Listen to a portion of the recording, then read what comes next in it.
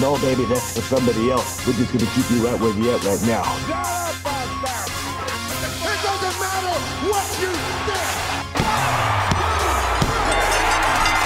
think. The Wrestling Realm presents Break It Down with Brian H.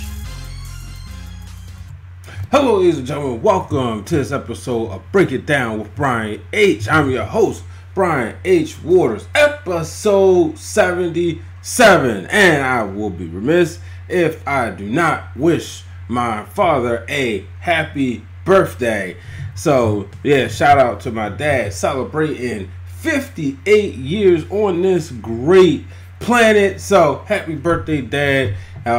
Probably not watching, but nonetheless, going to wish him happy birthday anyway. Ladies and gentlemen, what a week coming off the heels of SummerSlam, the 32nd annual SummerSlam.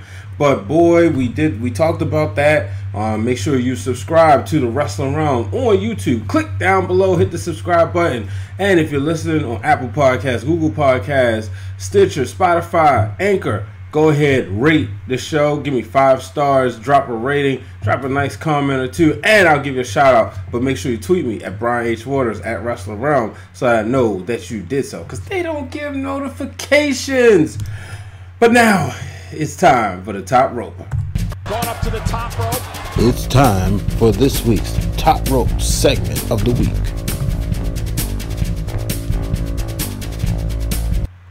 Ladies and gentlemen, the top rope this week, you can see by the title of the show, the boss is back. Sasha Banks making her long-awaited return. She's been gone since WrestleMania 35. Yes, it's about 4 months, but nonetheless, the people were happy to see her make her return on Monday Night Raw. So let's take you there. Natalya comes out after coming up short against Becky Lynch in a match at SummerSlam for the Raw Women's Championship. The opening match, by the way.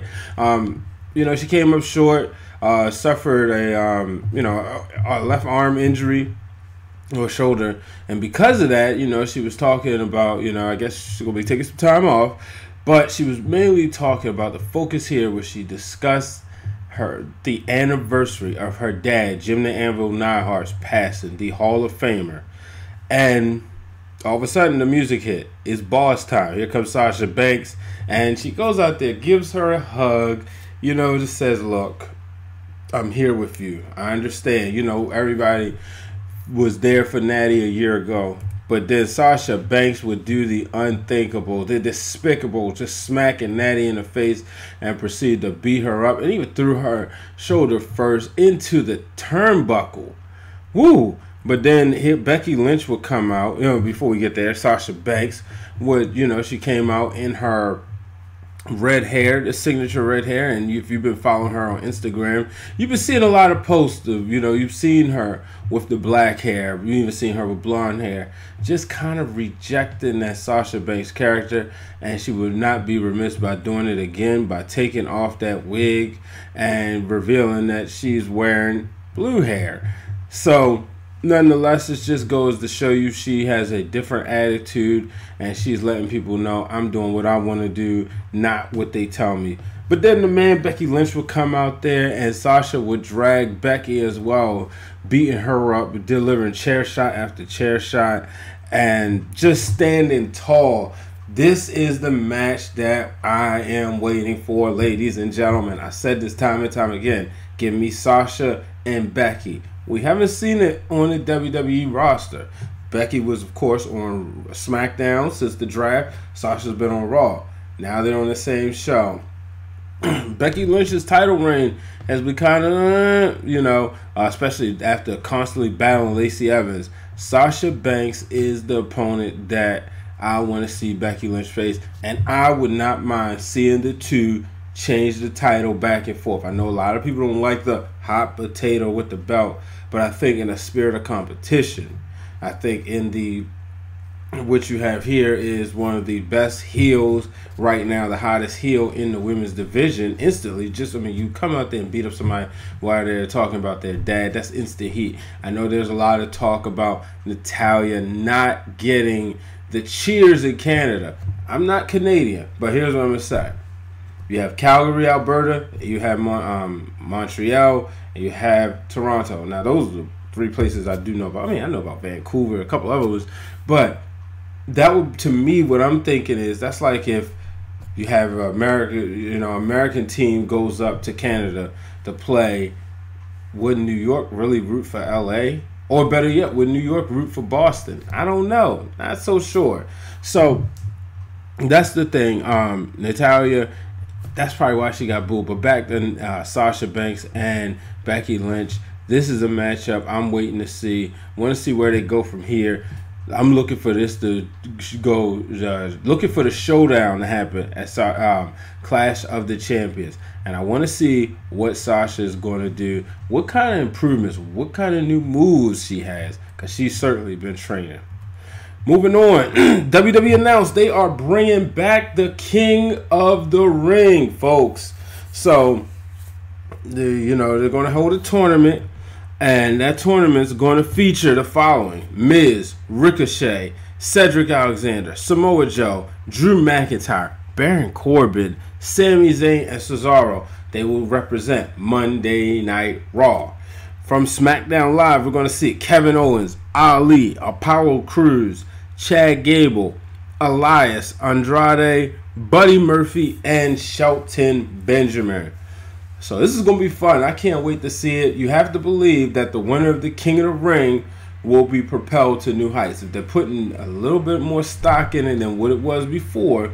Last time we had one was 2015 when Bad News Barrett defeated Neville. And as he was, King Bad News, unfortunately for him, he got hurt. So before that, we hadn't seen it since 2010, where Sheamus had defeated John Morrison. But, let's look back at some of the King of the Rings, right? So I'm going to go back to about the 93. And this is where, so we have the King of the Ring tournament, where it became a pay-per-view, I should say. And at that time, it would become the 5th pay-per-view, later known as a part of the Classic 5. So we go to Bret Hart. He defeated Bam Bam Bigelow and to win his 2nd King of the Ring in 93. Excellent choice there. Next year, Owen Hart, excellent choice. Mabel, yes. Stone Cold Steve Austin. This is the one where Austin 316 was born. Now, let's not forget, they said Triple H was supposed to win this with Hunter Hearst Helmsley. However, due to the Click doing the curtain call, he was punished. His win was delayed.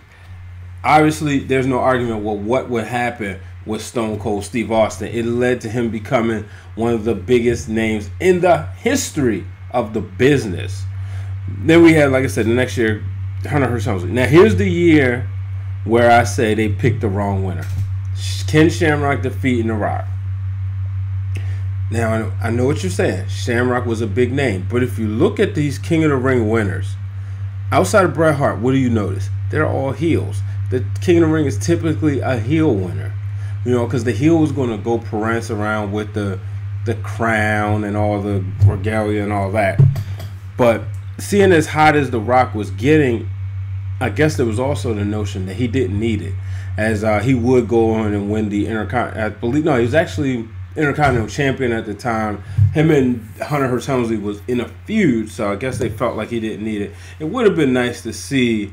I don't even think that was. I was about to say it was The Rock and Shamrock and Dan Severn. I think that was a possibility for the finals that year. But the next year, Billy Gunn. Billy Gunn was on his way. It was one of the guys they said Stone Cold Steve Austin said but Kurt Angle's a good winner. Edge wins it. I don't think really, it adds to what Edge did.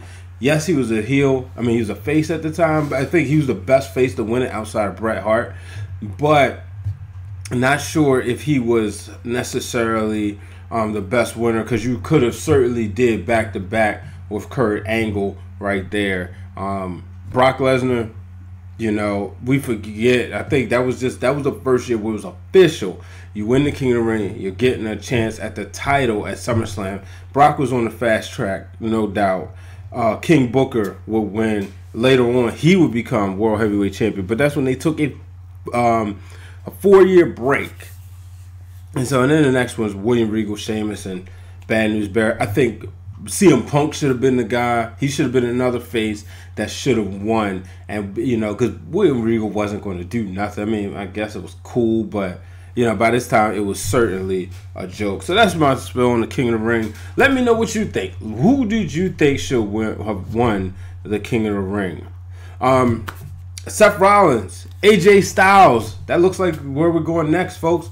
The two went out there, so we know AJ Styles is now a heel, and he has his OGs, his Bullet Club, his goons, what they call the OC, the original club, which I would like to see Finn Balor join them. I'm not sure if it's going to happen, but they had a match that will lead to the club, Anderson and Gallows, the Raw Tag Team Champions, jumping Seth Rollins. And then all of a sudden, here comes Braun Strowman. Well, I should say Ricochet came out there first, to help, but he wasn't enough. And then Braun Strowman came out there to even the odds. When Strowman came out there, that was it. And then that gives us next week, it's official. AJ Styles will put the United States Championship on the line against Braun Strowman. Here's my thing. Don't be surprised if Strowman wins. This could lead to AJ Styles taking the Universal Championship from one Seth Rollins. Only time will tell. So I'm going to take my first break. Got a word from the Realness. The Wrestling Room presents Realness Reacts, where I, the real Dwayne Allen, will react to a number of different things in the world of professional wrestling. I have something to say all the time anyway, so hey, why not? Exclusively on Instagram.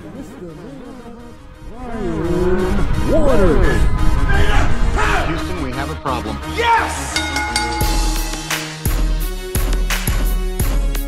And I'm back, ladies and gentlemen. Make sure you subscribe to the Wrestling Realm on Instagram. Yes, make sure you follow us on Instagram at Wrestling Realm, where you can get the exclusive Realness Reacts. Let's move on to SmackDown Live. We saw an incredible match where Charlotte Flair was victorious over Ember Moon. The two went at it. I mean, if you missed this match, you missed yourself. Go back and watch it. Trust me, you will enjoy it. But Charlotte getting a win, but she had to work for this one. But I came across this picture, and it was a picture of the 4 Horsewomen. And this is a very recent picture. This actually may have been taken, I wouldn't say it was taken at WrestleMania, but it's really recent. You have Becky Lynch holding the SmackDown Live Women's Championship. You have Charlotte Flair. You have Bayley, and Sasha. And the reason why I say it's recent because Bayley and Sasha are dressed alike. So that goes to show you right there. But if you look at the landscape of the way the business is going, these women are carrying the brands of wrestling, and we could be having 2 4 Horsewomen face-offs against each other. Now, granted, we just came away from Bayley, Charlotte, but Charlotte just beaten Trish Stratus. She beat Ember Moon, so it would make sense for her to want to get that title for a 10th time. Now we have Becky Lynch and Sasha going at it. So how cool would that be? Word on the street is there's rumors of an Evolution 2. I don't know how true that is. I know Beth Phoenix tweeted it out, said, hey, do you guys want an Evolution 2? I don't know. But how cool would it be if the double main event was Charlotte versus Bayley and Becky versus Sasha? Well, let's move on. So we got, what's this deal with Roman Reigns, man? Somebody's trying to take him out. So last week, he was, let's just say 2 weeks ago, last Monday, he was almost hit by a car. He went around trying to figure out who did it. He went into Buddy Murphy, asked him. He said, look, you was the last person I saw. Buddy Murphy said, I'm not telling you. Even if I did know, I wouldn't tell you. That led to him beating him up. They had a match. If you have not seen this match, go right now and watch it. This is an incredible match. SmackDown Live is the place where stars are made. This reminded me when Kofi Kingston was in the Gauntlet match And you saw the arrival. You saw him become the star that a lot of people knew he could be. You saw it right then and there.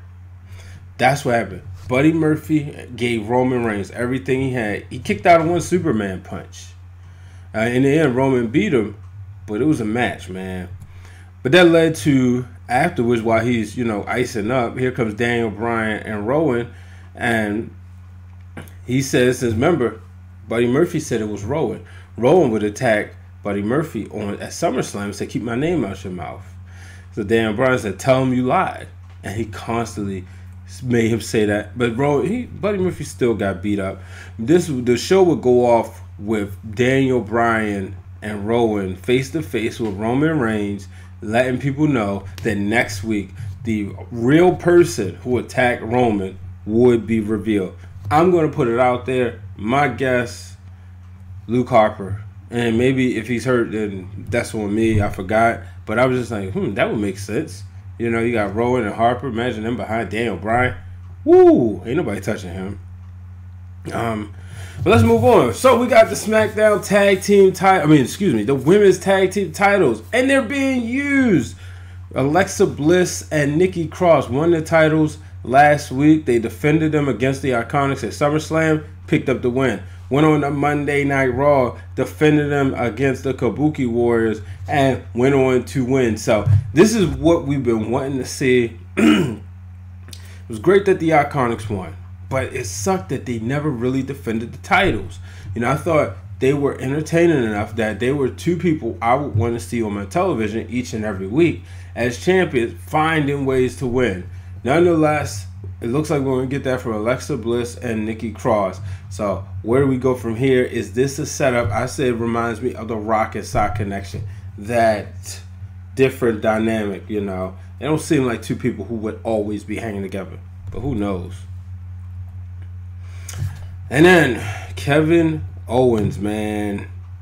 Kevin Owens has been fined $100,000. And him and Shane McMahon, Shane McMahon brought up the fact, like, you put your hands on an official at SummerSlam, you gotta pay the cost. And Kevin Owens said, well, you know what? He told Shane McMahon, I'll take the fine, increase it to $105, and he busted open the TV. But that would lead to a match between him and Samoa Joe, where Samoa Joe and Elias was out there, the official, standing on the ringside. He would eventually get into a fast count, costing Owens the match. But this is, I'm interested to see where this goes. How far are we going with Kevin Owens as this anti-hero, anti-heel? His dynamic with Shane McMahon. My thing about Shane McMahon, I don't dislike him. I don't dislike him wrestling at all. I feel like he just stays in the story a little too long. The stuff with him and The Miz lasts a little bit longer than I thought it should. With him and Roman, and now Kevin Owens. It should have been over at SummerSlam. Call it a day. So I don't know where they go from here. But, ladies and gentlemen, I'm going to wrap it up. I'm going to be quick this week. I definitely want to thank each and everybody for their patience while I took some time off. I definitely appreciate your patience. Make sure you subscribe to the channel. We got big things coming up from the wrestling realm. We actually got a couple of shows in post-production. So make sure you want to be in tune for that. I promise you, you will be entertained. You're going to get not only me, but you're going to get myself and the real Dwayne Allen. And you know what happens when we come together. We don't know how to act. So make sure you are subscribed to the YouTube channel, Facebook, Twitter, Instagram. You name it, we are there. Follow me at Brian H. Waters. So long, everybody. Thank you for tuning in to this week's episode of Break It Down with Brian H. Hit the subscribe button and turn on the bell so you get notified every time the Wrestling Realm posts new content.